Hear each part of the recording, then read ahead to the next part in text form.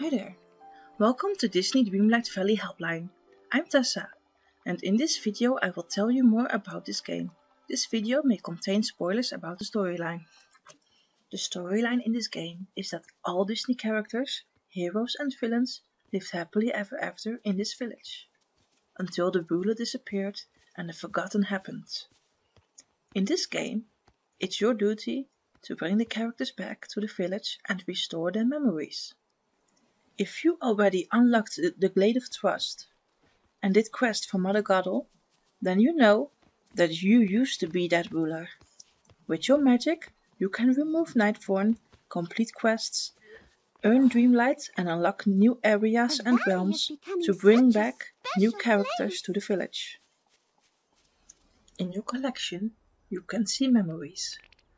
These memories you will get from quests with villagers, or you get pieces of puzzles when you do a task. Even though everyone who plays this game will get the same quests, you can completely personalize the town to your unique taste. You can change and decorate the whole village. You can move trees to make room for placing houses in other areas.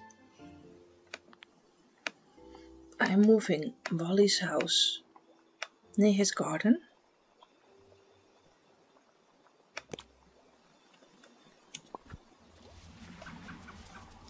I moved my own house to the beach. You can play this game in your own pace.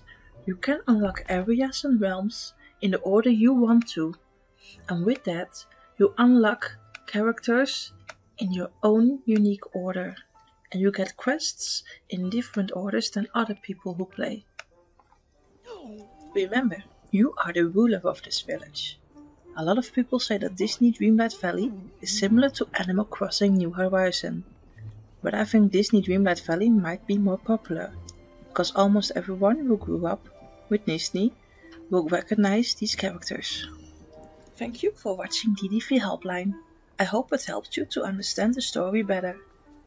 Just keep in mind that there is no wrong way in playing this game, so play your DDV adventure in your own unique style.